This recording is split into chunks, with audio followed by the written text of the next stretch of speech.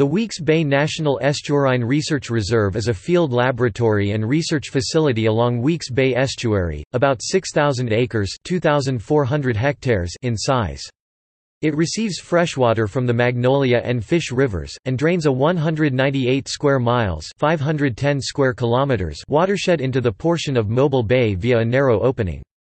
This sub-estuary of Mobile Bay averages just 4.8 feet (1.5 meters) deep and is fringed with marsh Spartina, juncus and swamp pine, oak, magnolia, maple, cypress, bayberry, tupelo and others.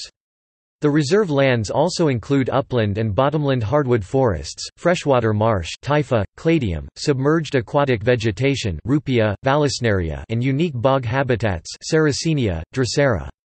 Weeks Bay is a critical nursery for shrimp, bay anchovy, blue crab and multitudes of other fish, crustaceans and shellfish that support robust commercial fisheries providing $450 million per year for Alabama. The Weeks Bay Reserve includes over 6,000 acres (2,400 hectares) of coastal wetlands and water bottoms that provide rich and diverse habitats for a variety of fish, crustaceans and shellfish, as well as many unique and rare plants.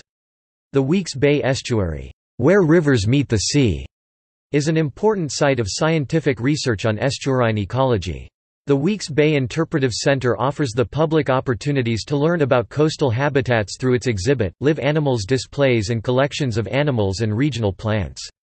Self-guiding nature trails wind through wetlands, marshes, bogs and forests. In 2014, the reserve joined with other conservancy groups to secure a tract of land which now protects the undeveloped marine forests near the bay. The Weeks Bay Foundation is a fully accredited member of the Land Trust Alliance.